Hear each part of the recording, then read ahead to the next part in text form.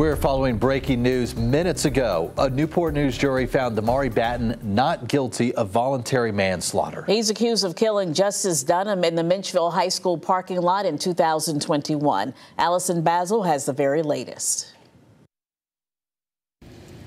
After deliberating for about an hour, the jury found Demari Batten not guilty of voluntary manslaughter. Investigators say the shooting happened on the night of December 14th, 2021 in the parking lot of Menchville High School in Newport News. Batten took the stand today and told jurors he left the basketball game early to avoid conflict with a group of people. But after the game, Batten says a teen from that group attacked him while he sat in a car. Batten told jurors he reached for his gun out of fear someone would use it against him.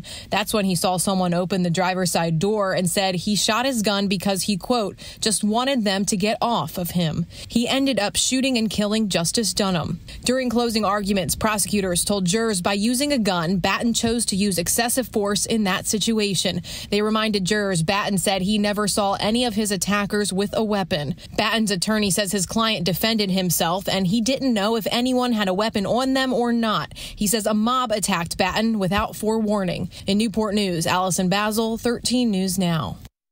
All right, Allison, thanks for that. And this is a developing story that we're working to get more details on. For the latest, head to 13newsnow.com.